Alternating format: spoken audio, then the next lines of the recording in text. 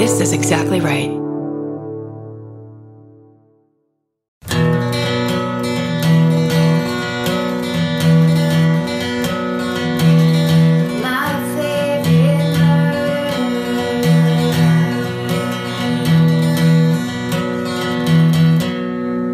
Hello. And welcome. This is My Favorite Murder. It's a true crime comedy podcast that we do for you bi-weekly. Weekly. It's weekly. Oh. Well, then the other one. Right. It's twice a week. Yeah, so twice a week, but this is the long form version. This is the real one. The other one's fake. It's fake. It's more of a holdover. Yeah. But this is the real deal. Right, and that's Karen Kilgariff. And that's Georgia Hardstark. And that's who we are. Stephen Ray Morris is holding down the ones and twos. Steven's there. Elvis is on my lap. All is right with the world. That's right. You have your nice mug of tea. I'm literally drinking some, what Georgia described as lemon balm tea. So I hope there's a little bit of melted lip balm in there. I hope that's what you gave me as a gift. My gift to you. Mwah. Oh, can I tell you? So, you know, these dumb tea bags with their dumb tea things. And their dumb quotes and shit. Yeah.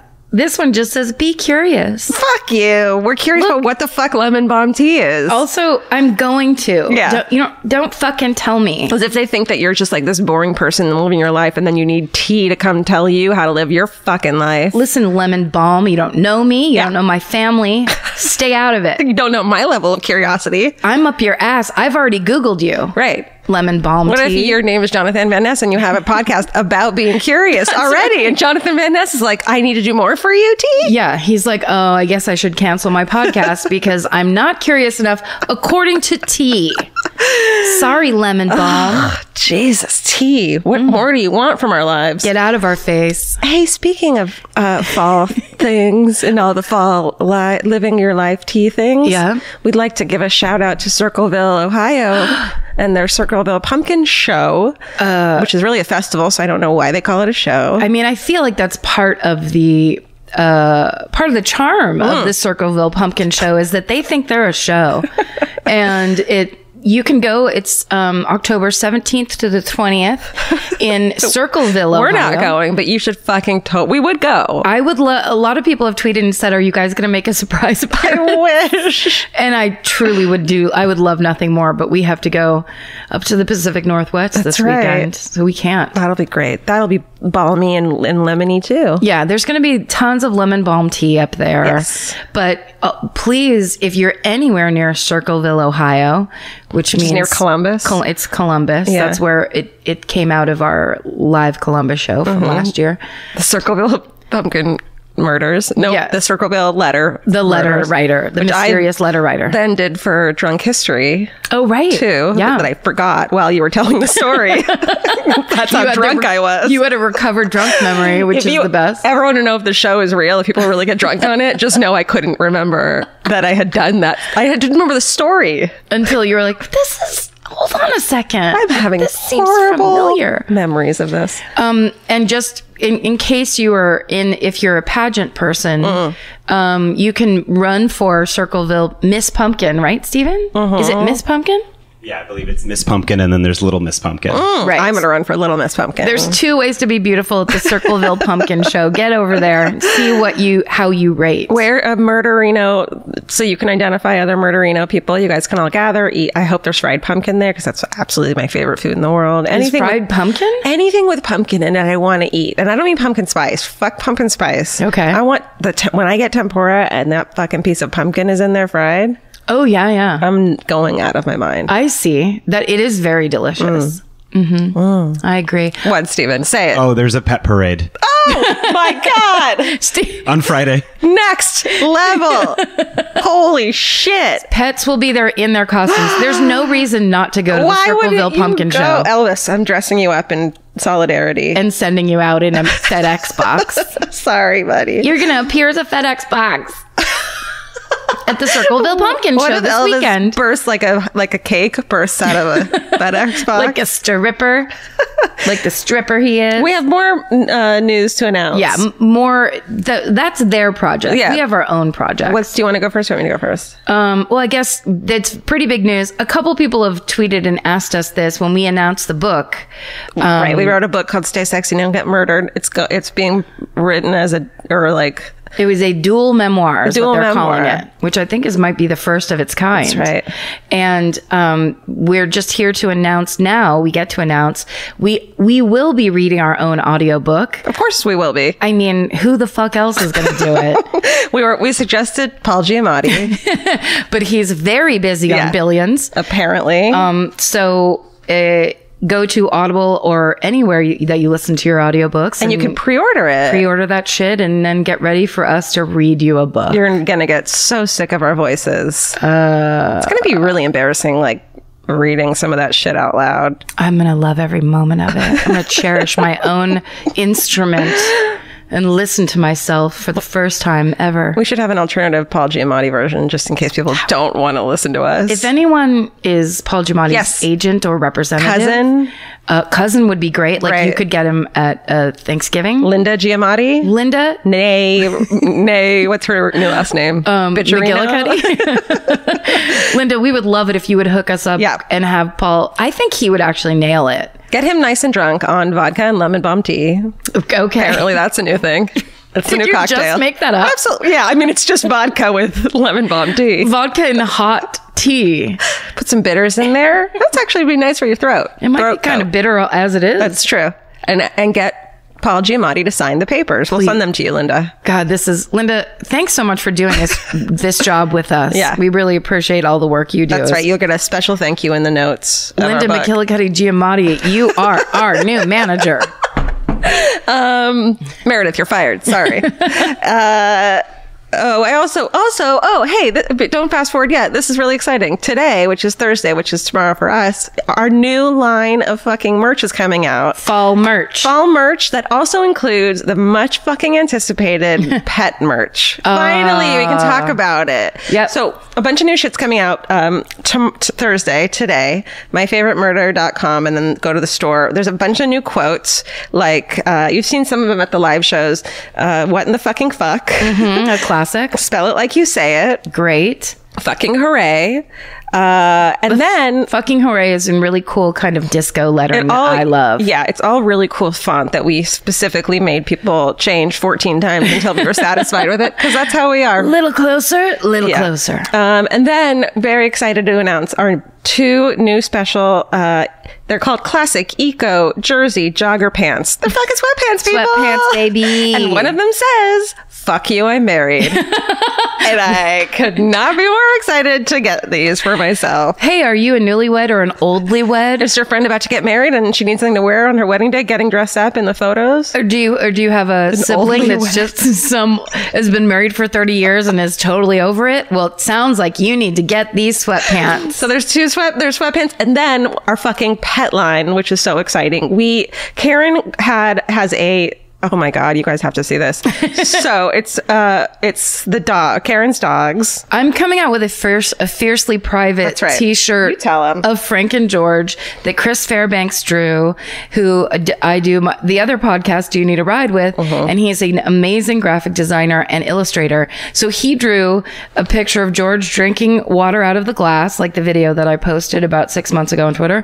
And then a picture of Frank, who's basically, I think he's smoking a cigar. It looks like a cigar. He's smoking a cigar. And it says in beautiful font first. It's like such a cool punk rock shirt. I love it. But then, hey, if you're not a dog person and you're a cat person, our friend Michael Ramstead, who created the really beautiful chalk outline, like cartoony drawings of us that we use all the time and love. The earliest, I think, drawing of us. Yeah, he did for us. And we were like, can we buy that from you? We love it. He's so talented. He did an Elvis design for us. It's Elvis Want a Cookie, and it's fucking cool as shit. It's so cute. It's got Elvis on it. I love it. And then we also have those that are available for pets, for like dogs, t-shirts. Yeah. Your dog can wear a shirt of my dog. And then if your dog is an asshole or hates everyone, there's one that says, here's the thing, fuck everyone. That's a dog shirt. Yes. I don't need to tell you. There's more. There's even more. Really good stuff for the pet line. Yeah. Go to collars, bowls. Exactly. You know it. My favorite murder DeSabotage.com. Go to the store. It'll be up there. We're very excited to be bringing you merch. And there's more to come, so... merch that appeals to you. And we're very excited to be getting so much beautiful art and things that you guys create and make about this show. One of which, a person named Callie Lawson, who is Callie Lawson Art on Instagram, drew a picture of Cody the Chainsaw Chicken, which was a story that we just did like this week on the minisode. Monday. It came out Monday. And I think she immediately drew this picture, and it is hauntingly beautiful. It's gorgeous. It's a child on a BMX bike with a chainsaw slung over his shoulder. Just how you described him, that you wanted him to be looking up at a fucking utility pole. You don't even see his face, and the way he's looking at it with like reverence and awe. He's about to do some shit. And his like little ears are sticking out because he's a kid. Oh, it's beautiful. Thank you, Callie Lawson, so much. It's a wonderful picture. Yeah. And thank you once again to Nick Terry, who has made yet another hilarious video of the wheat woo conversation we had about Georgia not being able to whistle. And what's his Instagram? He started a new Instagram of just the MFM animations. So you can find them all in one place. That's cool. MFM_animated. Okay. Wow. On Instagram. That's rad. So great. Thank you, Nick Terry. And he'll be at our Seattle show, so we should give him a shout out there. Oh, very cool. Okay, finally, we'll stop talking. Speaking about live shows. We're not going to fucking ever stop talking. Oh, I forgot that's what our whole podcast is. That's all this is. Halloween show. It's on Halloween. You've heard of it. It's at the Microsoft Theater. It's going to be literally fucking huge. 7,000 fucking people. What's up, Los Angeles? I'm terrified. Karen and I are dressing up as a surprise costume, and everyone's been asking, should we dress up? Yes. We highly recommend dressing up in costume. Every person I run into is like, I'm going. I immediately ask what you're going to dress up as. It's going to be great. So yes, dress up. Steven. Steven has an announcement. I love that you did this. I just wanted to, just so people, our costumes could be very colorful, and I just didn't want anyone to get kicked out, Good. Just in lose case. an essential part of their costume. Yeah. So hatchets probably don't bring any weaponry of any kind. Right. Do not bring it with you, even though you're Michael Myers and you're like, but it's my thing. Don't bring a knife. Yeah. It's all that common sense stuff. And then I guess if you want to bring like a poster or a banner or a red flag, it has to be smaller than 11 by 17 and not on a pole. That seemed like the most important thing to know. But not on a pole. So like not on a stick or anything. Yeah. Or it's like don't bring a stick or don't let it strip for a living. Oh. Either way. I mean, if you can make a living stripping, go for it. Ain't no thing, baby. No. Yeah. That's a Missy Elliott quote. Yeah, and that's pretty much it. Shoes for safety. Please wear shoes. Okay. That's basically it. You can't go as the barefoot Contessa. Oh my God, is someone going to do it now? the maybe a zombie barefoot Contessa. I love it. Okay, this is an email that got sent, and this is off of the last live show we posted was from Durham, and I did the Lawson family murders. And that was the story. I'll just read this to you. Okay. Hi, hilarious people in your menageries. I loved seeing you in Charlotte. I gave you the treasure chest with a mini Elvis for Georgia and $2 coins for Karen. I have that mini Elvis. It was at the bottom of the bag when I unpacked. You stole it? No, it was just in the bag. God. I'll give it back. Damn it. So, listening to your live Durham episode, though, I was horrified / delighted to hear Karen tell the story of the Lawson family murders. I'm an English teacher, and while I currently teach college English, my very first teaching position was at North Stokes High School, a stone's throw from the old Lawson family property. Ooh. I knew nothing about it, but on Halloween that first year, when I let the kids tell scary stories instead of, teaching them things, the kids collectively told me the entire Lawson family murder story. I love that this class full of kids was like, yeah, and then my mom said that. Oh, I love it. Did she say high school? Because I'm imagining children in her. She, first high school, yes. Oh, great. Well, I'm like, my mom told me. It's because she said the kids collectively. Yes, yeah. Okay. It's much cuter if it's first graders. Okay, so I didn't believe it at first, but I did notice that I had quite a few students with the last name Lawson. And come to find out that many of them were descendants of the Lawson family. They all knew the gory details because they'd all grown up hearing their parents talk about it.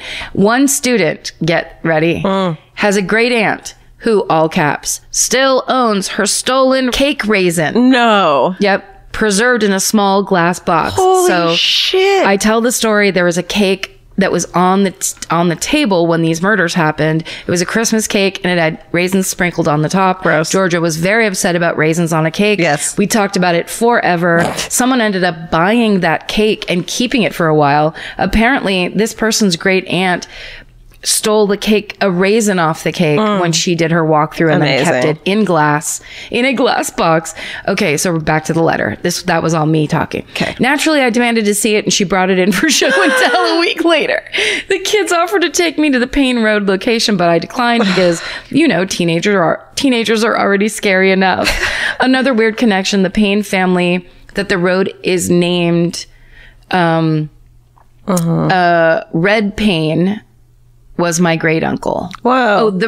Of which she's saying the Payne family that the road is named after. Got it. Red Payne is her great uncle. That's a terrifying name. Best Susan. Then she tells a whole big long ghost story that I can't get into now, but we will save it for a different mini-sode. Please do. Yeah, I got a ton of letters of people from that same show who were like, "Yeah, those are my family members too." The Bitter Blood Murders, which I'll read at a hometown at some point. I think that happens when it's like the small town infamy. Yeah. That's what's so scary about picking murders for live shows, is that you don't want someone like the Dublin show when someone goes, what did they say? That's my cousin. You're like, oh no, are you mad at me? They were so into it. They were great. Cool. All right. Anything else? I think that's, this was just an email from this is actually awesome. This is the Minneapolis Murderino group, and it says, "Dear MFM fam, inspired by the Yogarinos, I hosted a couple of social movement classes yesterday at 6 Degrees in Minneapolis, which I guess is a yoga studio. We raised $500 for End the Backlog. We also showed that even when the world seems inexorably fucked, we can still do things to support ourselves and others. My fellow teachers wanted to in on the do-gooding, so now I'm organizing a full series. Every second Sunday of every month, one of our teachers will host a free class with donations going to a nonprofit they care about. The next two are already scheduled, with November donations going to benefit Tubman, a local group helping over 25,000 victims of trauma each year, from fleeing war-torn areas to experiencing sex trafficking and intimate partner violence. And in December, Camp Bovey, a summer camp for city kids who live in poverty and otherwise wouldn't get to experience the super fun of getting eaten alive by mosquitoes, trying to watch the campfire smell from your hair, and writing pitiful letters home, begging for parents to come pick them up.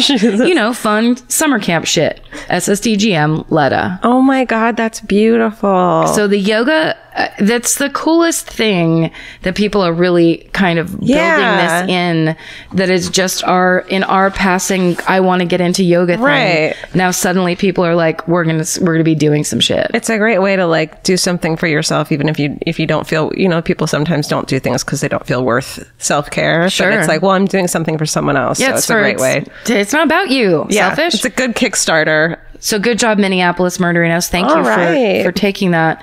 And I would just like to say, yes, the yoga has fallen away, but the swimming has taken over. Amazing. And I just ordered, based on someone's recommendation on Twitter, I just ordered a waterproof iPod that I can listen to while I swim my laps. That's a thing? Uh-huh. I'll swim now too. No, I won't. But I might. You could try. I could try. It's really, here's what I'll say. Not drinking coffee and swimming is like the most relaxed and low key I've been in 3 fucking years. Wow. Congratulations. Thank you. I'll drink my canned wine to that.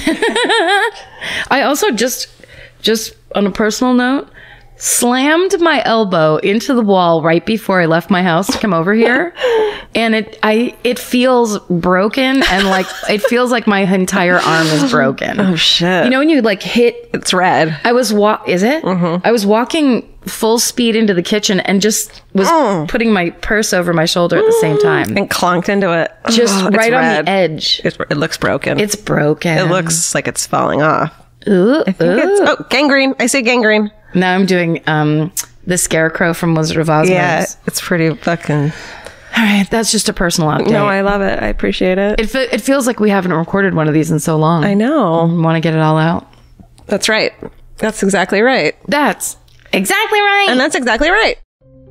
With America's #1 meal kit, HelloFresh, you'll get easy, seasonal recipes and pre-measured ingredients delivered right to your door. All you have to do is cook and enjoy. HelloFresh makes cooking delicious meals at home a reality.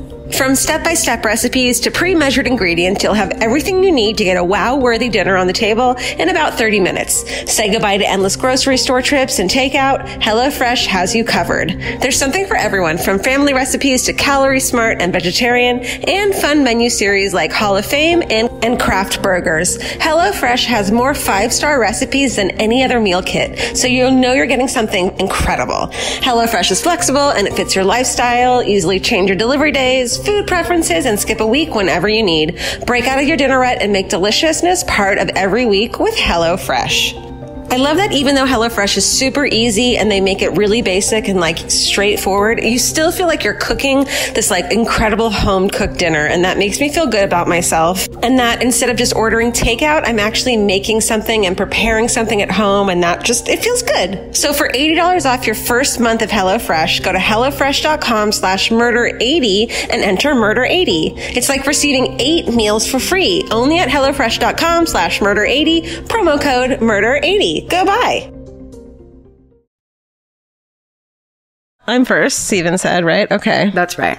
You ready? I think so. Should we do this? Let's do it. All right. Hey, it's mid-October.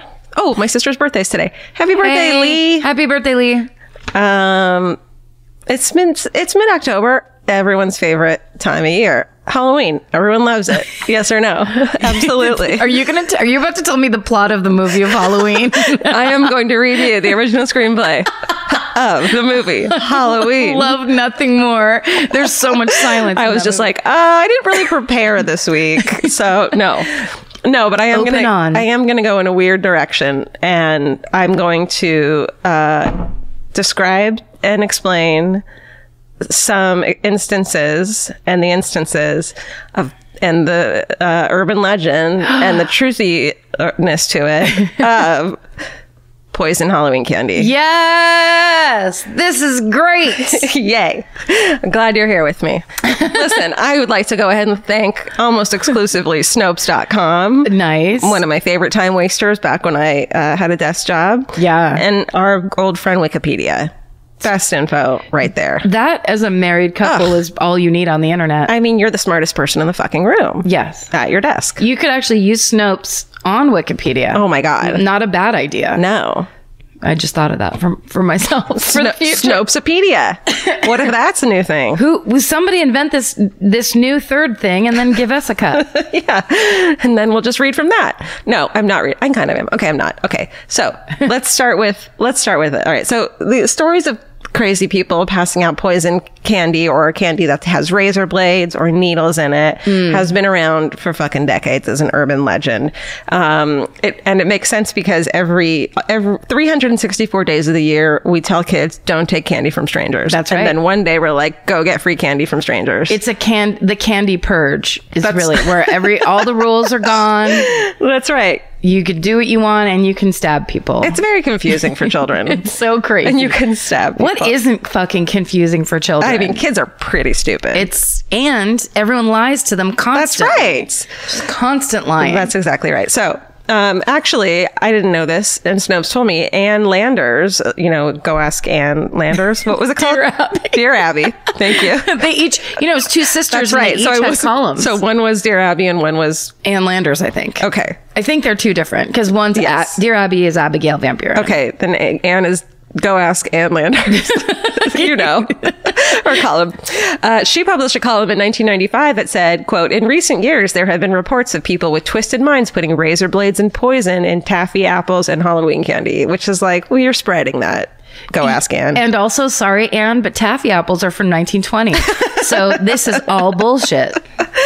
Okay, and according to Snopes, since 1959, there have been around 80 reports of sharp objects in food, and some hospitals and police departments, they've started to offer to X-ray the candy in children's that they got before eating, which sounds like a blast for kids. And actually, I first heard about that when Vince told me about it. Oh, really? That when he was a kid in Michigan, outside of Detroit, they'd get dressed up and go trick-or-treating and then not get home and go through and eat all their candy, then go go to the police station and have it fucking x-rayed. And I asked him for more details, and he's like, no, it just happened like every year. So that was standard in his town. I think it was standard in his town. He's like, it sucked that it was also true that his family all worked in the police department. So I think that they like insisted upon it. Yeah. But yeah, it was standard. That's what kids did. That's amazing. I always thought all of that was bullshit. I thought that was just as much a story as the razor blades themselves. That part's true. I don't know if it's still happening, but I imagine there's got to be some towns. All I remember is my mom, now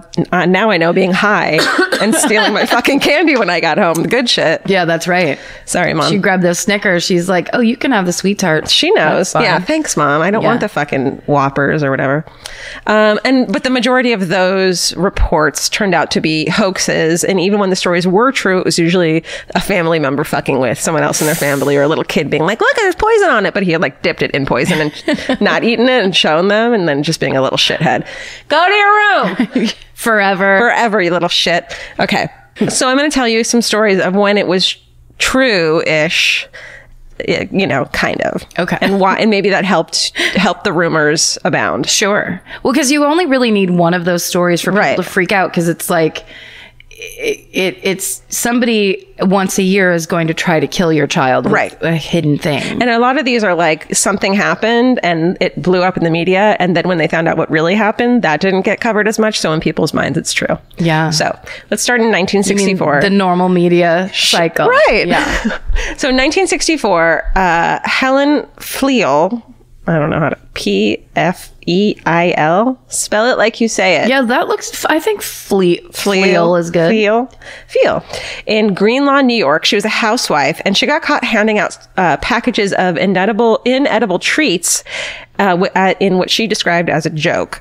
She had become annoyed that a bunch of trick-or-treaters were showing up that were like teenagers and too old to be trick-or-treating. Yeah. And so she was pissed off at them. And so she was like, I'm going to make up these little packages to give out to the little bratty 16-year-olds. Okay. In the packages were dog biscuits, steel wool pads, and arsenic-laced ant poison buttons. Oh, no. So she'd somehow do that. She was crazy. She was crazy and kind of a bitch. Okay. Right? Yeah, you can't give people arsenic of any kind. Even if it's a joke. Even as a hilarious joke. A jokey prank. But they were clearly marked poison and labeled with the skull and crossbones. So yeah, but you could have just written that somewhere and been like, get it? I'm trying to poison you, and not actually do it. Yeah. Like, what if one of the kids had eaten it? Teenagers, they're really stupid. Carol would have been like, oh, well, ha, ha, ha. Yeah. I'm so funny. So she told the teenagers that the packages were a joke when she handed it out. It sounds like she was just trying to be the cool aunt. Oh, okay. And then she was a little high. Yeah. Right. No one was harmed at all, but even so, the potential to harm was there. So she was charged by the police. She pled guilty to endangering children and eventually received a suspended sentence. Wow, dang Helen. It. Oh no, she really regretted that hilarious joke. Joke's on you, Helen. Helen, I get it. When you're always trying to be funny, it really fucks your life up. I get you. In 1970, 2 days after Halloween, a 5-year-old kid named Kevin lapsed into a coma and died 4 days later. And it came out that his family said that he had eaten some Halloween candy that was shown when they tested it had been sprinkled with heroin. Oh my God. Right. It's so awful. It was reported as a real life example of what happens on Halloween, but what less likely was reported was that when police investigated further, they found that the boy had gotten into his uncle's heroin stash, consumed it, and in a attempt to cover for the uncle, had sprinkled the candy themselves with heroin. Oh no. I know. That's just tragic all around. Horrible, but it's in people's minds there was a connection there. Right. It's awful. In 1990, a 7-year-old Santa Monica girl named Ariel died on October 31st on Halloween while trick-or-treating. While she was trick-or-treating, the police feared a mass random poisoning, so they immediately conducted an intense door-to-door search on the street where she had collapsed. They thought other kids might have gotten poisoned Halloween candy, so they blocked off the street. They took all the kids' candy and questioned everyone for several hours and interviewed residents and Halloween trick-or-treaters. The only kind. The only kind of trick-or-treaters. But in the end, it turned out that Ariel had actually died of congenital heart failure. It was just a fucking huge coincidence. So here's the thing, though. That's insanely tragic. So I don't mind that it's like, guess what? Halloween's canceled. Yeah. Because it's like, this is the worst thing that could happen. And you shouldn't just pretend like it didn't happen. It's awful. So it's just awful. 1991, another suspected Halloween poisoning occurred in Washington, D.C. A 31-year-old named Kevin Michael Cherry of Montgomery County died shortly after eating some of his kids' Halloween candy. Oh, no. Parents lost their shit, dumped all their kids' candy, and but later it was determined that by an autopsy that he had died of congenital heart failure as well. Oh, wow. Yeah. But natural causes. Yeah. So then in 1996, seven-year-old named Ferdinand of San Jose, California, collapsed on Halloween after eating candy and cookies he was given while trick-or-treating. Initial urinalysis. Mm-hmm. Is that urinalysis? I don't know. At the hospital showed traces of cocaine in his system. Oh, no. So everyone loses their shit, throw away all their candy, but then tests come back and it was negative to cocaine and the first results were wrong. So the media had already picked it all up, but later they found out that he had died of natural causes as well. Oh, God. I know. Oh, it's just the worst. Yeah. Well, and it makes sense that like the media also has this big story. It's like sells papers, and then it's the truth of it is just tragic. It's just tragic and heartbreaking. So they put it in a little column as a follow up. Yeah, that no one even pays attention to because also everyone's already got. It doesn't make sense to just beg for free candy from strangers. It's a weird tradition that we do. So people are. I feel like at any bad news, people are just like, well, let's just throw it all away. Yeah. Do you give out? Do you like stock your? No one comes down our street because it's a more popular like 4 blocks over. Oh yeah. And so everyone on our street goes totally dark. Everyone pretends they're not home. Love it. And I've had one trick-or-treater. It was the cutest. It was a little, like a 4-year-old girl. And I think her slightly older brother. And I just gave each of them half the bowl of candy. I love it. I was just like, you guys are the only ones. And they were like, this is our favorite house. I want to live in a place one day that does trick-or-treating. Yeah. Like, I just have never lived in a place that does that. It's what's the cutest? Well, in my hometown, Petaluma. Yeah. It's really big on D Street, which is the street with all the big old Victorian houses. And people go crazy. They make their houses haunted houses. They make it's just total tradition and it's really fun. Someday I need to go hang out with my nephews on that day instead of just not see what they're into. Right. Instead of going to all your parties. My fun things and my live show. Actually, I'm not coming to the live show. I'm going to go trick-or-treating with my nephews. Okay. I'll bring Nora down to co-host with me. Great. Sounds great. She's like, actually, I'd rather trick-or-treat. Yeah, Nora's like, I have plans over on D Street. Thanks anyway. In the year 2000, a dude named James Joseph Smith of Minneapolis stuck needles in the Snickers bars that he handed out. This is the one we've all heard of. To trick-or-treaters. What year was it? Sorry. This is 2000. I'm sure it's happened before that. Yeah. There were several children who bit into the candy bars, but there was only one teenager who was pricked by one of the needles, and it wasn't like bad. But if I'm pricked by a needle, I'm like, I'm dying. Take me to the hospital. Yes, and also like a needle in your mouth, anywhere in your mouth is very upsetting. Terrible. But police charged Smith with 1 count of adulterating a substance with intent to cause harm or illness. I mean, it's really throw the book at him. Yeah. How about charging him with just being a fucking creep? A creepy dude and a dick. And an asshole. And keep your children away from him. 30 to 60 years. Boom. For those charges. Did you know that? Sounds harsh, but have you ever met a creepy dick? Yeah, you'd want them to go away for 30 years too. Promise you. Minimum. And then in the town of Hercules, California, that's near you-ish. Not really. Okay, great. In 2000, again, some trick-or-treaters. So these trick-or-treaters come home and they're like, Mommy, Daddy, why are these little Snickers, the individual miniature Snicker bars, like done up like little packets? And there's some weird oregano in them. So they find these little packets of pot tied up in these fucking Snickers bars, like packages. Like when they open the Snickers, it's pot? Yeah. So that really did happen. And the police are like, wait, what the fuck? The homeowners apparently weren't my mom because they were like bummed about it. Yeah. Because they called somebody What about if that was the whole time my mom was like, I'll take this one, and this one. It was just her dealer like hooking us up. That you had just been drug running for your mom?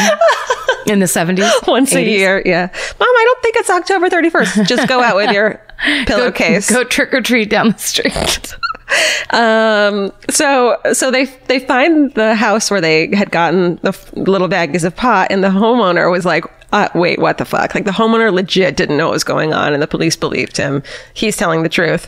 Turns out this dude worked in the dead letter office at the local post office.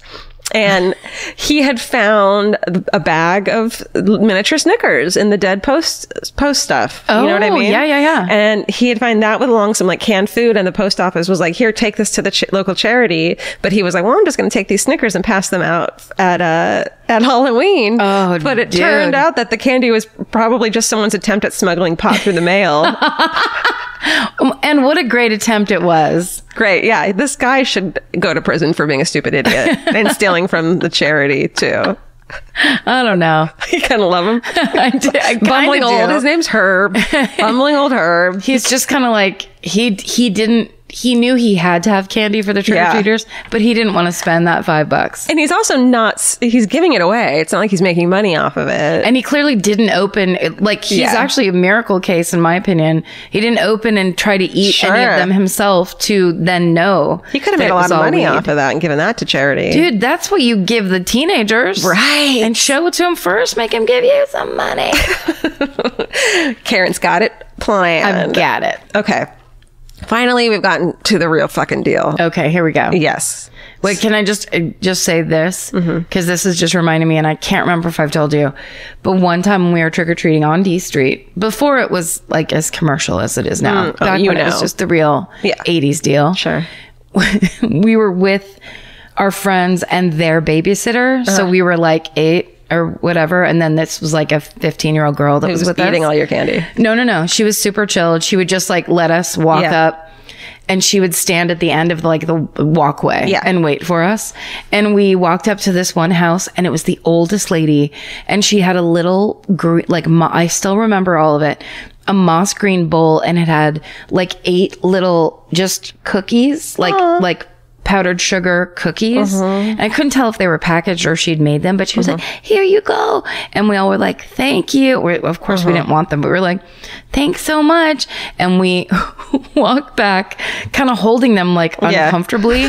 And we get to the end of the thing, and the 15-year-old sees them all in our hand, and she just slaps each cookie out of each of our hands. She was like, put that down, throw that away, like that. Oh my God, because they were like homemade? Yes, and because they were covered in white powder. Oh my God. She fucking was like, wipe your hands off, do this, and like had this thing where what if she saved your lives? And what if she did? But we were like, that old lady, it made me laugh for so long, because I was like, if you had seen this old lady, she would be the last person you would think that would ever murder you with her lemon drop cookies. But this girl was just like, throw it away, like went into full babysitter mode. It was the best. I'm just picturing the grandma come out on the next morning and see her cookies like laying waste on the sidewalk in front of her, and her heart breaking. Yeah. And that's how she died. So sad. All right, let's get to the real deal. Okay. October 31st, aka Halloween, 1974. Here we are. Yes. Ronald Mark O'Brien, this fucking dude, takes his 2 kids, Timothy and Elizabeth, trick-or-treating in Pasadena, Texas, with their neighbor dude and the neighbor's 2 children coming along with them. What's up? We're all going trick-or-treating. Fun. Great. They stop at one of the places they stop. Nobody answers the door. And so everyone runs ahead except for fucking good old Ronald Mark O'Brien, who's like, I'm going to catch up with you guys. When he does catch up with them, he's like, someone answered the door finally. And he gave me these pixie sticks. So he produces 5 21-inch pixie sticks. And he gives he gives one pixie stick to each of his kids and one each to the neighbors' kids. And then they get home and they see a 10-year-old kid that they knew from church, and Brian's like, oh, here's the last pixie stick to this guy. So he passes out 5 pixie sticks that he apparently got from this ghost neighbor. Okay. Before bed that night, his son, 8-year-old Timothy, asks to eat some of the candy he'd collected. He chooses a pixie stick, which I call bullshit, because no fucking kid wants a pixie stick. No. He has trouble getting the candy open and the powder out, so his dad helps him with it. He says it tastes bitter, so he gives him Kool-Aid to wash away the taste. And Timothy immediately complains that his stomach hurt, and he goes to the bathroom. He begins vomiting and convulsing, and then he goes limp. Oh. I know. And little Timothy O'Brien dies on the way to the hospital less than an hour after consuming the candy. Shit. Of course, the community goes fucking apeshit. Parents in the area bring their kids' candy to the police, thinking it was laced with poison. And initially, police didn't suspect this dude, Ronald, with any wrongdoing until Timothy's autopsy reveals that the pixie stick he consumes was laced with a fatal dose of potassium cyanide. Oh, my God. They go to find the other pixie sticks, the 4 other ones, and fucking thank God none of the kids had eaten them. Oh, good. But when they go to the big kid's house, they couldn't find the pixie stick in his bag of candy. The parents are freaking out. Where's the pixie stick? They go upstairs to the kid's room. He's sleeping on his bed and he's holding the pixie stick. He had tried to open it, but it had been shut in such a way that he couldn't open it. He couldn't get it open, so he just fucking fell asleep, probably from sugar. He was stoned. He was 10. Oh my God, that's a miracle. Yeah. It was sitting with him. That mother cried so hard, then she slapped everyone around her. Wouldn't you just be like, slapping them? Damn it! Don't ever scare me like that again. Don't you ever she's slapping the pixie stick back and forth across its face. Oh my God. She rubs a little of it on her teeth just to make sure. Let's see. Okay. So all 5 of the pixie sticks, turns out they had all been tampered with. They had been opened, and the top 2 inches had been refilled with cyanide powder and then resealed with a staple, which is why this kid couldn't open the fucking thing. And according to a pathologist who tested the pixie sticks, the candy consumed by Timothy contained enough cyanide to kill 2 adults. While the other 4 candies contained dosages that would kill 3 to 4 adults. Jesus Christ. Yeah. Even stronger. Mm-hmm.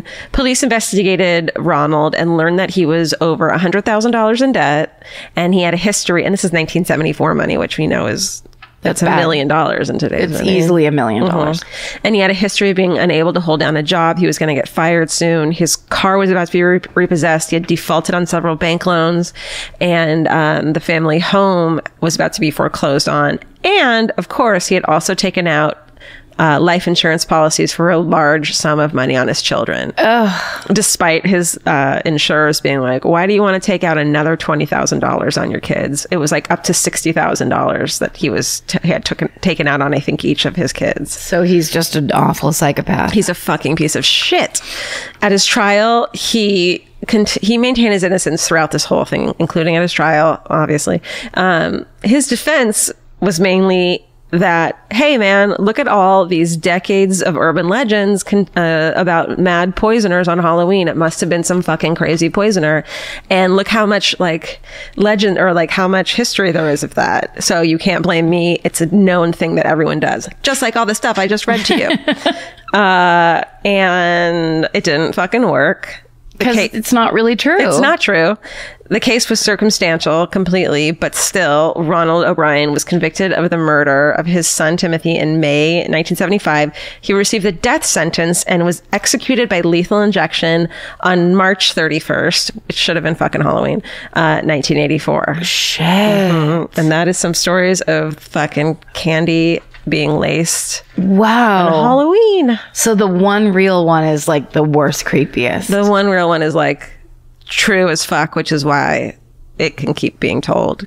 Because it's like, it's true, but it's not what you think it is. It's true, but then it's the lie of like, but this is what people do. Right. Which is like, no, they don't. They kill their kids and their family for fucking life insurance money. That's what they do. That's the truth of it. Yeah, the husband did it. That's the real trick. And it's not a treat. The trick of life is that the life is no treat. So this was one of the stories, and I think I told you when we were in Medford, Massachusetts. It's from there, but it is one of these stories. And I remember the first time I saw this on, which Nightline or whichever true crime kind of magazine show. And it was one of the most shocking true crime stories I'd ever seen on TV, and really a huge bummer. And I figured for our live show, it would be such a bummer. Yeah, everyone's like, why didn't you do this one all the time? And it's like, because you can't tell an audience full of people the most huge bummer you've ever heard of your life. Well, you can, but then it's just real quiet. Yeah. And it's a real bummer. And we don't get to have any fun. No. And so that's why we like to do like more historical or the weirder ones. Because then you can have a little more fun. This is one of the worst and most fucked up crimes. Oh my God. And it's the murder of Carol Stewart. Okay. So all of the information that I got in these stories, I got from two articles. One was written for Boston Magazine by a guy named David J. Krychek, I believe is the way you pronounce his last name. And the other was written by Roberto Scalise for Boston.com. And both of them are just full of information. And there's lots of pull quotes and big chunks of just their writing. Yeah. They put it together really nicely and concisely. So it's the night of October 23rd, 1989, and 29-year-old Chuck Stewart and his 30-year-old wife Carol are driving home in their Toyota Cressida from a birthing class at Brigham and Women's Hospital. Carol's 7 months pregnant with their first child. At 8:43 p.m., the state police dispatcher Gary McLaughlin gets a phone call from Chuck Stewart's car phone, and he says, "My wife's been shot. I've been shot." So the dispatcher asks if Carol's breathing, and Chuck says, "I just hear gurgling." And then basically for the next 13 minutes, this dispatcher tries to get Chuck to say where he is in the city. And Chuck is saying, "I can see a busy street ahead of me. I'm in so much pain. And the guy's going, "Look at a street sign. Yeah. Look at this. We're trying to find you." And the guy's just screaming and going crazy. Did you listen to it? No, but they had it. I have a picture of one of the newspaper headline, like an article that was a front page article, and they have the what do you call that? Transcript. The transcript of it as the beginning of the article, and it's just the guy going, "Chuck, look up for me. Tell me what street you're on, like anything," and it takes 13 minutes. Holy shit. So, and the guy assumes this guy is in shock. So he sounds lucid. He's speaking in a lucid way, but he's in shock, and he's been shot in the gut, basically. Okay. So when police finally do find them, the car is at the corner of St. Alphonsus Street and Horridon Way. And they're just blocks from that hospital where they were taking their birthing class. Now this is so fucked up. So the paramedics get there, and they have a camera crew from the show Rescue 911 riding along with them. No. Yes. So they all get out of the ambulance and start working on these guys in the car, and basically there's footage of it. Christ. Yeah. And God, I watched the shit out of that show as a kid. Yeah. I don't know if it actually I don't know if it made it onto the real show. Probably not, right? But the pictures, like there's pictures from that. So there is footage. I don't know where it ended up living, that shows Carol pregnant with a gaping head wound, being cut from her seatbelt and laid onto a stretcher as the EMT is compressing her chest and trying to get a heartbeat going. Oh my God. So They rush her back to Brigham and Women's Hospital. The doctors, they take the baby out. It's under 4 pounds. And they put the baby on life support. Oh my God. Chuck is taken to Boston City Hospital. This isn't this area of Boston where there's truly like hospitals everywhere. Because everyone's going to school and shit and learning and things. It's all kinds of colleges and all kinds of hospitals. Yeah. So Chuck goes to Boston City and he then undergoes 6 hours of surgery on his bowel, gallbladder, and liver, and he has substantial damage, and is in critical condition, but he survives. Unfortunately, Carol does not. She's pronounced dead at 3 a.m. on October 24th, 1989. So 4 days later, on October 28th, Carol is buried in Medford, Massachusetts, which was the town the area we were in. Yeah. Because that's where she was from. Oh, honey. More than 800 people, including Boston Mayor Ray Flynn, Governor Michael Dukakis, and Cardinal Bernard Law attend her funeral. Wow. And Chuck is still in the hospital, but he manages to write a eulogy for his wife's funeral, and it is read by a family friend. Ugh. And this is what they read. Good night, sweet wife, my love. God has called you to his hands, not to take you away from me or the happiness and gladness you brought to me, but to bring you away from the cruelty and the violence that fills this world. He said that for us to truly believe, we must know that his will was done and that there is some right in the meanest of acts. In our souls, we must forgive this sinner because he would too. He, capital H-E. My life will be more empty without you, as will the lives of your family and friends. You have brought joy and kindness to every life you've touched, and now you sleep away from me. I will never again know the feeling of your hand in mine, but I will always feel you. I miss you and I love you, your husband, Chuck. I want to cry and get really sad and emotional, but I'm scared he did it, so I feel not ready to cry about that. Yeah, I would stay in a neutral place for now. That's what but I don't want to ruin it for you. No, that's okay. I feel like just the pattern of these things has ruined it for us. It's ruined. I'm like, do I feel for him and cry or okay. Can I point out why I think your instincts are telling you, hey, dry those eyes. Okay. Because the line, in our souls, we must forgive this sinner because he would too. Just something I italicized. I'd like to go ahead and allow Vince to have hate in his soul for whoever kills me one day for the rest of his life. Right. And that's fine. Yeah. Because when we're so quick to forgive the sinner, like this is still the funeral. Yeah, let's get past this, everyone. Yeah. Okay. Let's give it a year. Okay. So 2 of Chuck's brothers act as pallbearers, carrying Carol's casket during the services. Mm-hmm. And then on November 9th, at 17 days old, their baby dies of respiratory failure.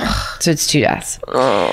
So then when the police talk to Charles Stewart, he tells them, get ready. Here I am. Boston, 1989. You got a car phone, bro. A black man with a raspy voice invaded their car. That night, he said the man took cash, the car keys, jewelry, and Carol's Gucci bag. But before he left, he started saying he thought that Chuck was 5-0. He thought he was a plainclothes cop, and then he shot both of them. Jesus. And Chuck said that on the first shot, he ducked, and that's why the first bullet hit him in the abdomen, and the second shot hit Carol in the head, killing her and ultimately the unborn baby. So when all of this hits the newspapers the next day, the city goes into a complete furor. The Boston Herald runs a headline that says, quote, a terrible night, with this huge picture and it's a really disturbing picture. Carol is slumped toward the driver's seat. Her hair's in her face. Her mouth is open. There is blood on her shirt. While Charles, who's in the driver's seat, his shirt has blood. It's ripped open. He's grimacing and it looks like he's fighting to get out of the car. It's really graphic. Why would you post that? Because it's fucking front page story. It's headline news. And because this was the height of the crack epidemic in America. Right. So all black neighborhoods pretty much in major urban areas were just overrun with violence and crime because of the crack epidemic. And then on top of that, this Rescue 911 footage and pictures like this really made it real. It was just like, this random shooting, this random crime. And here it is. Pregnant woman. It's pregnant woman. A couple leaving their birthing cloth or whatever. It's like the ultimate in innocence. Right. And the ultimate in whiteness, these two people. And here's why it's okay for your racism to exist. 100%. Yeah. It just underlines the story. So in David Kraychuk's article, he says, quote, "But with a black perpetrator and white victims, it fit comfortably into this nation's deep-rooted prejudices about race and crime." Yeah. In Boston, white paranoia was running high as the crack epidemic intensified violent crime in black neighborhoods like Roxbury, but it wasn't long before an ugly racist murmur underscored white Boston's empathy for the Stewarts. Mayor Ray Flynn seemed to sanction that attitude when he pledged to, quote, "get the animals responsible." Oof. Yeah. In the fucking press. Within days, there are calls by lawmakers to reinstate the death penalty. Jesus. Frank Bellotti, a former Massachusetts attorney general who was running for governor, told the press, quote, "I'd pull the switch myself." Wow. And along with those incendiary statements, the press was comparing the Stewarts to the Kennedys, with the Boston Herald running an article about their lives with the headline, quote, "Dreams of Camelot." Oh my God. Yeah. So she was really beautiful. And they were really successful. They lived in a really nice part of town. And this was that kind of thing where they symbolized like the up and coming white couple. Right. So basically Charles Stewart Jr. and Carol, DiMiotti Stewart met in 1980. They were both working at a restaurant in Revere, which is Chuck's hometown. Revere. I would not have, I don't know how that's spelled, but I would have not probably said that. I'm giving it the accent. I'm giving it the Revere accent because it's Revere. But they say Revere. Oh, Revere. Like, did you see the movie? I love it. Is it The Boxer? The Fighter? Yeah. The Christian fighter. Bale? So good. I think that took place Revere. in Revere. Oh my God. So Carol is from Medford, as I said. So is the Black Dahlia, by the way. Oh, that's right. And so she graduated from Boston College. Then she went to Suffolk Law School and graduated from there. The two of them got married in 1985, and she went on to a lucrative career as a tax attorney. And Chuck becomes the manager of a fur salon on Newberry Street. Jesus. He makes 6 figures a year being the manager of a fur salon. I mean, people like their fur. It's pretty. I'm covered in it right now, and I didn't even have to pay anything for it. Yeah, seriously, if you look at my sweatpants, it looks like I'm the manager of a fur salon as well. But mine's volunteer. Right. Okay, so they live in... Revere. No, they don't live in Revere. I want them to. They live in... It is spelled Reading, but I bet it's Reading or some bullshit like that. Spell it like you say it. The neighbors were later quoted in the paper to say that they remembered the couple, quote, lingering over a goodbye kiss each workday morning. Oh, she'd had no idea she married a monster. Yeah. This kind of is reminding me of the, what's the Bay Area one recently? Scott Peterson. Yeah. Lacey Peterson. Exactly, because they're both pregnant. Yeah. Okay, so Chuck's car keys... they turn up in the Mission Hill projects in Roxbury. Weird. And so police add 100 extra officers to go start kicking in doors and randomly frisking young black men looking for the, quote, black man with the raspy voice and the black sweatsuit with a red stripe. Yeah, you can't do that. They do. And city councilor David Skondras was quoted as saying, quote, "You can't help but wonder if what you're watching is a class situation, that it's all right for the poor to put up with an enormous amount of shootings and killings, but presumably if you're white, upper income and suburban, maybe that changes things. That's sad." And Leslie Harris, a public defender familiar with the case, is quoted in the Boston Globe as saying, quote, "The police kept telling the kids that they'd have to come to take a ride with them. The way they intimidated these kids into making statements, some heads should roll." Shit. And they really did do that too, because 2 weeks after the shooting, a 15-year-old boy ends up telling police that his uncle, Willie Bennett, had bragged that he was the killer. The boy immediately recanted, but the police didn't care because they already had the name. And 39-year-old Willie Bennett was also the perfect suspect. He had spent most of his adult life in jail, and he had a long rap sheet. with instances of violent crime, including he once threatened a cop with a shotgun in 1981. So it was open and shut right there. On November 11th, the Boston Herald gets the scoop, and they print that Willie Bennett is the prime suspect. And then a Norfolk prosecutor named Louis Sabadini calls Bennett a mad dog running amok in the press. On December 28th, Chuck Stewart picks Bennett out of a police lineup. And when he did, they say that he had a strong physical reaction when he saw Willie Bennett in the lineup. Yeah. So it looks like everyone's like, we have our man and this case is solved. Until the twist. On January 3rd, 1990, Chuck Stewart's 23-year-old brother Matthew contacts the DA and asks for a meeting. And in that meeting, he confesses to a shocking secret. Turns out the murderer was not a black man in a black sweatsuit with a raspy voice. Carol Stewart and her unborn child had been shot in cold blood by none other than the grieving husband himself, Chuck fucking Stewart. Dude, this 23-year-old brother comes forward and is like... And listen to this shit. Oh my God, tell me everything. He says that his brother asked him to drive by the scene and take the purse that had the gun and the jewelry in it, and then go drive and throw that purse with all that evidence in it off the Dizzy Bridge and into the Pines River. And his brother paid him $10,000 to do that. And so basically, and he said he didn't know that Chuck was going to shoot Carol. He just had agreed to come by and do this thing for $10,000. So had she already been shot when he did it? Yeah, he must have, because he was getting rid of the gun. Right. But Matthew said he didn't know that that was the plan. He was just there and then was given this bag. Holy shit. But once he was there, he knew what happened. And he kept doing it. Yeah. So, but he basically,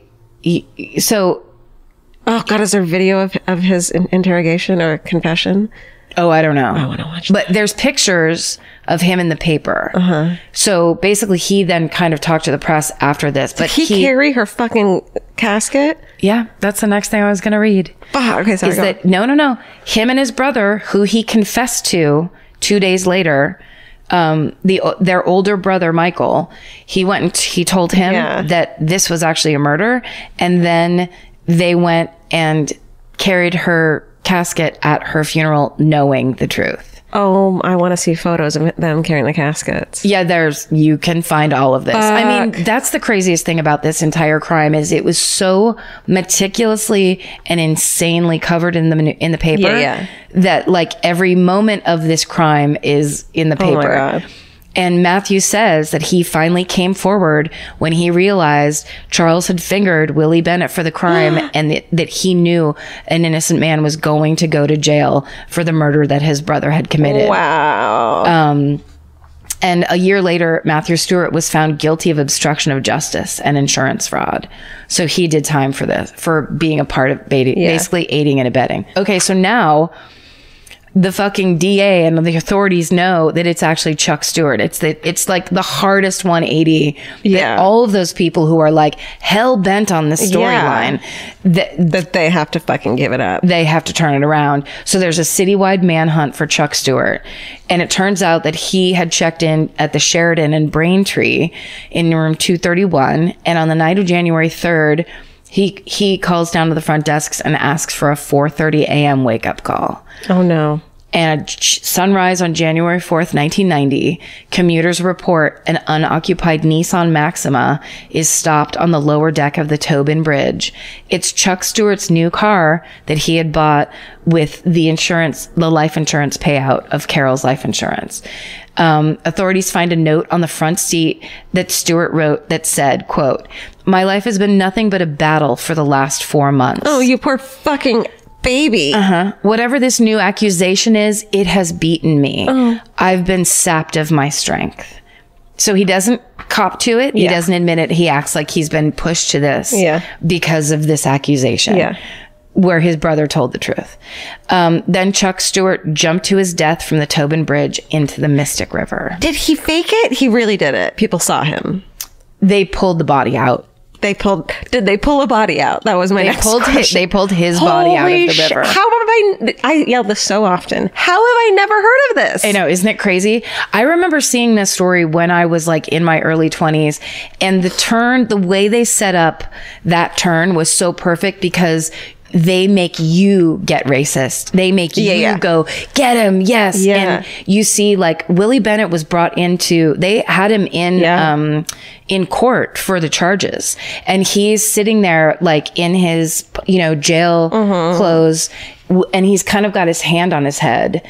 And it is like, but of course, when you look at that through the eyes of someone before all of this information, it's like, there's the monster that killed those poor people. Well, stories like this make you check and reevaluate what you believe the media tells you, and and the biases you have once you see that everything is a story that's portrayed a certain way. Yes. That, might not even be close to the truth. Yeah. And it's the implicit bias thing where, as a white person, you're reading the news in a way where you don't have, don't have automatic empathy for people of color or somebody that's different from you that might be seeing this from a totally different. Or the minute you hear that they were on crack, or that the minute you hear that they were a sex worker, or that they lived in the projects in Mission Hill. Then they don't deserve as much empathy as you do, or they deserve things that happen to them when really these are all things that have been thrown at us too, including the quote crack epidemic, which if you look into it was a systematic way to make Black people, less powerful, to addict them to drugs, send them to jail. Exactly. I mean, fucking look it up, man. I know. Oh, I mean, and here's the thing too, these are stories, these kinds of stories, I think we avoid a lot of the time because it's gross injustice. Yeah. It's gross racism. We don't want to fuck it up. Yeah. We don't want to tell the story wrong. We don't want to get the information wrong or whatever. Yeah. But I think the way everything is happening in this country right now, it's part of that thing of people just dropping the fucking storyline that you're holding on to, that you're innocent, or you didn't do anything, or you're not safe racist because you live in a good neighborhood and you don't live in, or somehow you're immune to things because, But that basically that you should be immune to it. That these kind of crimes, that kind of crime is okay. Yeah. If it's happening in that bad, quote unquote, bad part of town, it's not your problem if it's happening over there. But if it comes into your part of town, then everyone should go crazy. Right. So it's obviously a huge issue in the justice system in this country. It's a huge issue when you talk about it happening for Black people, for Native Americans.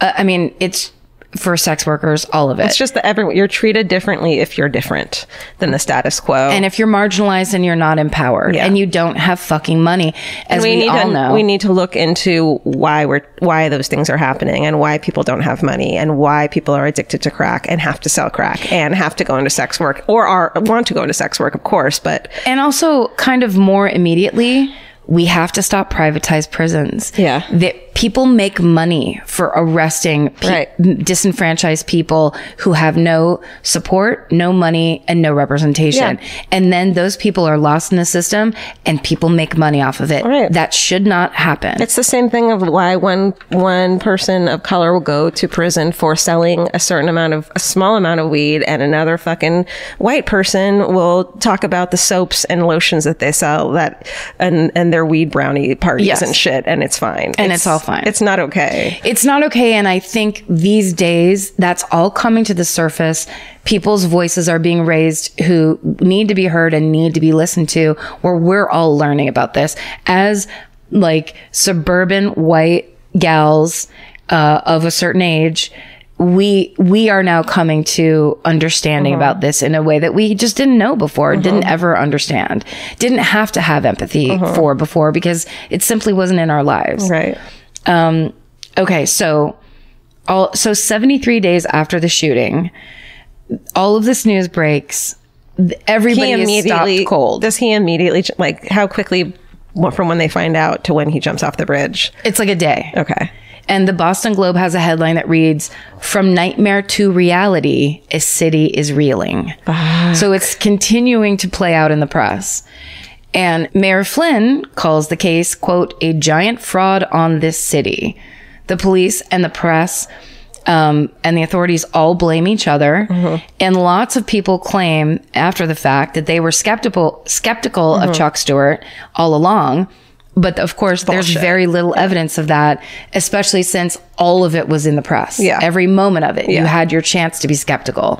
And none of those people were skeptical in the least. They not only were skeptical, he was fucking John F. Kennedy. Yeah, right. The New York Times wrote on January 6, 1990, quote, "A vicious round of finger pointing began here today as prosecutors, the police, and the news media began tracing the trail of faulty assumptions, disregarded suspicions, blunders, and perhaps even lies that put the wrong man at the center of one of the most highly publicized and emotionally charged murder cases in this city's history." Jesus. End quote. Mayor Flynn went to the Bennett home to apologize to Willie Bennett and his family, telling Mrs. Bennett that, quote, "What has taken place has been very unfortunate," unquote. I don't know anything to do with fortune. Fortunate or not. Not at all. The Bennett family later said that Mayor Flynn only stayed a couple of minutes and wouldn't sit down when offered a seat. Thanks for the fucking extension of yourself. Soon, news of Charles Stewart's activities in the weeks before and after the murder comes spilling out of the shadows. Just days before he jumped to his death, he was in Peabody buying jewelry for his secret younger girlfriend. Come on. There's also a story that he was angry that having a baby would cut Carol's paycheck What? from the family coffers. So Charles Stewart murdered his wife and baby and took $82,000 for all of that trouble, had full surgery, and then ends up 3 months later killing himself. And then in September 2011, Matthew Stewart, his younger brother, died from a drug overdose in a Cambridge homeless shelter. Jesus. So obviously, his life was entirely destroyed by the entire thing. I'll finish with this full quote from David J. Kryjak's article. I'm sorry, I know I'm pronouncing that wrong. Quote, "Whatever its genesis, the crime picked open Boston's racial scab 13 years after the busing riots and Stanley Foreman's famous photo of a white teenager using Old Glory as a lance against Ted Lansmark, a black man. When Stewart's deceptions were exposed, the Globe called him, quote, a world-class con man. But he really wasn't. Prisons are full of spouse killers, after all. But Boston's police and the public enabled Stewart with their eagerness to accept his story. Michael Curry, president of the Boston NAACP, is not sure that the case would play out any differently today. Quote, it still has relevance. We still live every day with the preconceived notions of black and brown boys as, quote, potential criminals. Stewart played on those prejudices. He said to himself, if I had to accuse somebody of a crime, who would I accuse and where would it be? A black man in Roxbury, Dorchester, Mattapan. He knew everyone would believe him, and you know what? He was right. Jesus. And that's the story of the murder of Carol Stewart. Holy fucking shit. Isn't that fucked? Oh my God, dude. I mean, Willie Bennett was a dead man. He was gone. Like that he was going to go to prison for the rest. He was going to be killed in prison. Right. They wanted to reinstate the death penalty. Right. So fucked up. I feel, it's so fucked up. The brother is also a tragic fucking character in it. I mean, because he did the right thing. I'm surprised he didn't get immunity for testifying against his brother, but it wouldn't have mattered. It would have been off the table at that. Maybe there was going to, but because there wasn't a trial, they needed to give someone get someone. Yeah, and you know, those cops were like, get somebody. Somebody has to do something to somebody. Immunity probably became off the table once he. And I bet you they didn't seem like, maybe his brother had money, but they, like in the pictures where he's pointing to things and stuff, it's not like they seem like this rich family. Yeah. If he didn't have a good lawyer, that wasn't going to happen. Yeah. And you can't reward a person for aiding and abetting a crime. I mean, I totally get that. But still. Yeah. Holy shit balls. That was fucked up. It's pretty fucked. Great job telling it. I mean, as I was reading it, I went back and forth because it's like, I don't want to continually ignore those stories that seem to be like they they seem to be problematic in and of themselves. Yeah. But they do need to get talked about. Yeah. And they're the stories that, like, I think we try to do the outer edges of. These are the crazy crime stories, but these are actually just the tragic, standard, injustice based type of stories. Yeah. And if you want to, I feel like the crime epidemic, the crack epidemic thing is like, look at the way this opioid epidemic is being handled, which is mainly white people, versus the way the crack epidemic was handled. Yes. And you'll see how big of a difference you're treated depending on your race. That's because people are going to prison for dealing opioids. People are getting, rehab and being constantly treated with kid gloves for the opioid crisis, which is awful. I completely agree. But yeah, there was never an article in like the New York Times about how do we help these people with the crack epidemic. Right. It was the just perfect send them to tool. prison and look at these crack addicted people. It's a perfect dehumanizing tool. Right. And everybody most people, white people fell for it. Right.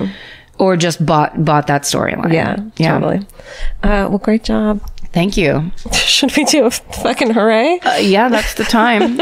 I know mine. Okay. I just keep touching my elbow. Oh, my broken elbow. My broken elbow. It's fucking, the new season of Schitt's Creek has come out. Your baby. My baby. I watched it. I accidentally woke up at 5:30, which I do sometimes. Oh, God. And then I remembered that it had come out and I watched it. I think I watched all of it, at least like almost all of it before work. And then I came home and finished it. And it's just as beautiful and hilarious and great as it was last time, even more so. And it's just, if you haven't gotten into Schitt's Creek, it's a little diamond waiting for you. I'm excited to watch it on Netflix. I love that it's waiting there for me. Oh, and I got a sweatshirt. Have you watched it? No. Oh, okay. What does it say? There's a family store that they open. Oh, and you got a sweatshirt of it? It's called Rose's Apothecary, and I got sent a sweatshirt of it. Oh my God. And I was so excited. Have you worn it? I want people to call it out. No, because it just turned cold like yesterday. Oh, yeah, that's true. And cold by like 72. Yeah, exactly. Light see. wind kicked up yesterday. I had, my fucking hooray. I woke up the other day late in the morning like I do, and I had this, and I did the whole you gotta wake up earlier and get more shit done, and I had this epiphany of that at like 1 out of 10 effort, I consistently work at like a good 6, and considering my life, that's gone pretty well. But but my new thing is that I want to just put 1 extra point of effort into my life. And that made it kind of all seem doable. Yeah. In this, all you have to do is walk for a half. What is the 1 point of effort more than what you're doing right now? Yes. Don't start drinking at 5, start drinking at 8, Yes. Or take tonight off, or go for a walk is the 1 point of extra effort. Don't flake today on this thing. It's that's good. So I'm doing that, and I'm thinking that might help some people too, because I'm always like, you have to be a 10. If you're not a 10, you're not fucking good enough. That's the trick of perfectionism. Right. Is if you're not perfect, fuck it. Right.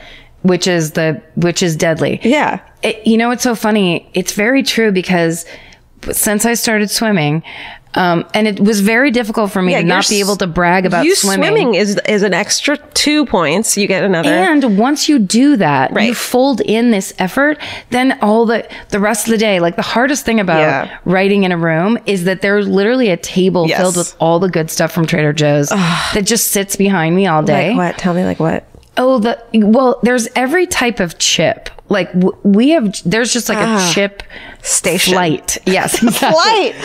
Oh, I'm so glad I'm not a TV writer. It's because you sit there thinking, and while you're thinking, you think you can't think of anything, so you eat chips. Totally. Or there's just a big, that new quote, shareable bag of M&Ms. There's all kinds of things. My thing is, I already did my thing. It makes me feel really good. Now I'm just going to I drink some tea and try to not graze. That's great. Yeah. Because you don't want to, what's the word? Sabotage. Yes. Do you know what desabotage? Desabotage my swimming efforts. So that's, So I look at it, and it's I don't ever have to be a 10. Me as a 6 or 7 has done pretty fucking good in her life. That's right. I have a good and happy life. If I give it half or 1 point of effort more, Well, how great would that be? Exactly. So I'm going to do that. That's great. I don't know what to call it yet. 1 point more? 1 point more. 1 point extra effort. 1 point of extra effort. It falls off the tongue. It just falls face first off the tongue. It's perfect. So I think that's great. That's also, because I believe the Japanese have a thing called Kaizen, and that's just small improvements daily. And it's essentially like it's exactly what you're saying, which is you don't have to be the perfect consummate housewife. Just do the dishes like real time. Yeah. That's my thing. My dad, growing up, my dad would always go, clean as you go, clean as you go. And I never do it. I just let things pile up. Yeah. And lately I've been cleaning as I go. Yeah. Let's do that with our lives. Let's clean our lives as we go. Let's clean as we go. It feels better. Also, new season of Someone Knows Something is really good. Also, if you're sick of listening about murder all the time, but you still have true crime, and which I'm listening with Vince now because he doesn't like murder. Right. But we are listening to Last Scene podcast, which I also found in Boston. Scene, SCEN? Last Scene, SEEN. Like the last time I saw something. Last Scene is a podcast from the Boston Globe about the 28-year unsolved art heist of Boston's Isabella Stewart Gardner Museum. Yes. It's fucking good, and it's true crime, but it's not murder, which is great. I think I looked that story up. That's how I found it. When we're in a town, we're like, what murder can I... So you look up all these crimes. Yes. And I found Last Scene, and I'm like... That one's great. Was that the one where they were dressed like cops? They broke into a museum. They're dressed like cops. There's some great characters in it. I fucking highly recommend this podcast. That sounds really good. And of course, Someone Knows Something, which is immediately making me cry already. Hosted by hot Canadian lumberjack with all the empathy, David Ridgen. with just a great voice. Great cadence. And you just want to be there with him while he discovers things. yeah, he's great. New season. I love it. Oh, this is we're not getting paid even. No. David, you owe us money. David, we fully support you. And also, can I just say this? Yeah. This is left over long ago. But at the London show that we did in May, so long ago now. Oh my God. I did Jack the Ripper and had kind of an emotional meltdown while I had it. Didn't really realize what a bad idea that would be. No, it was great. It was fine, but it was one of those it was just a bad feeling area. And then it was a great show. And we met great people at that meet and greet. Was epic. Every person we met at the London meet and greet was one more fascinating character. That's where the Italians were. Oh yeah. And, all kinds of people. Anyway, a woman, and I'm sorry I don't have your name. You recommended the book to me, They All Love Jack. And it is the best. I've been listening to it on audiobook since she recommended it because it is so dense. And it's the guy, I'll look it up. Can you look it up, Stephen? Sorry. They All Love Jack. It's the Jack the Ripper. Oh. And it's written by the guy who wrote the movie With Nail and I.